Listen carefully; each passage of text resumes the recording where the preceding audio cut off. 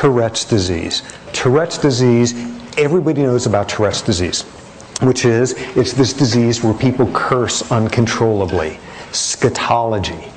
Tourette's disease, that doesn't begin to scratch the surface of what Tourette's is about.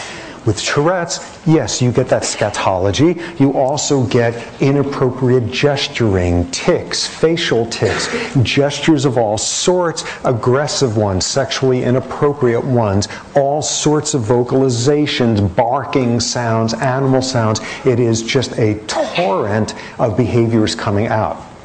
Now, the critical thing when looking at Tourette's is this is different from the inappropriate behavior of somebody with frontal damage.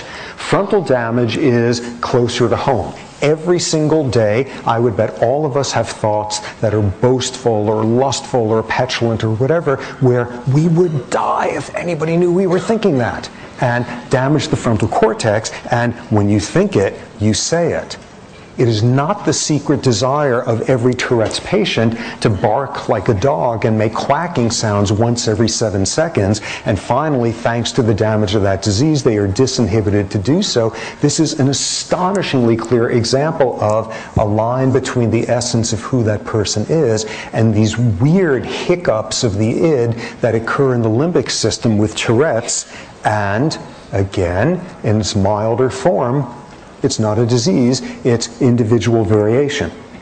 Now, remarkably with Tourette's, of course, people are beginning to learn something about the biology of it. There's a genetic component, it's probably not that strong. Beginning to see brain imaging correlates of it. One totally weird possible way to wind up with Tourette's. And this is a brand new class of pediatric diseases called PANDAS. PANDAS diseases, which stands for, do not write this down, which stands for Pediatric Autoimmune Neuropsychological Disorders Associated with Streptococcus.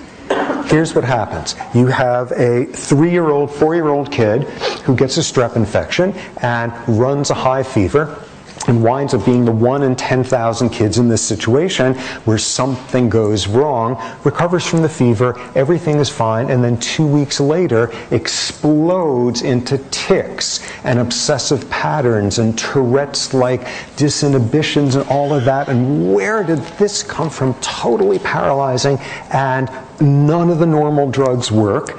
And suddenly someone stumbles on what does work. You give the child a drug that suppresses their immune system. Things go back to normal. Then a couple of years later, they have some other fever and they spike a high fever, and 2 weeks later, they explode back into these tics, these disinhibited behaviors, these obsessions, all of that. What's going on? What appears to be the case is in the subset of people with a high fever, these kids, the blood-brain barrier opens up in a way that allows the immune system to get to places in the brain where the immune system isn't supposed to be, and you form antibodies that attack elements of your own brain, of your own central nervous system, and this is what turns out to be the case. It appears to be, in some cases, an autoimmune disorder, the treatment being give the person immune suppressants. And when you look at adults with Tourette's disease or adults with obsessive compulsive disorder, they have far higher than expected at chance levels appearance of antibodies in their bloodstream against constituents of their nervous system. And they have a higher than expected rate of these childhood fevers. The sort of stuff we've been getting throughout, groping at these strange little pieces of making sense of this stuff, and have something like that, and you wind up with a disease that has this bizarre array of symptoms that you see in Tourette's. And some years ago, I actually had somebody in this class who had Tourette's, and it wasn't bad. He had like a few facial tics sorts of things. And after the first couple of classes, he came to office hours and was kind of describing that he had Tourette's, and he was very glad that I was sort of familiar with the disease, and explaining that this was sort of something that occasionally became disruptive in classes, and if it would be possible, it might make sense to have an exam and a set. And he spent the entire time doing this. This was the disease, this was the essence of who he was. And you could not ask for a clearer line.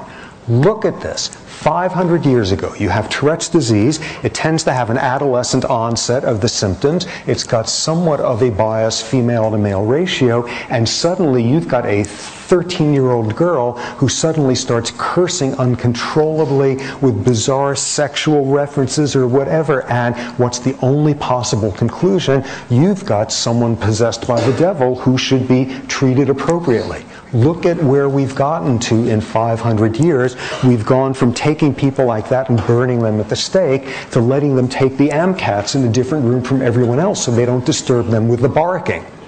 We've gotten real good with a disease like Tourette's of drawing the line over who the disease and who the person is.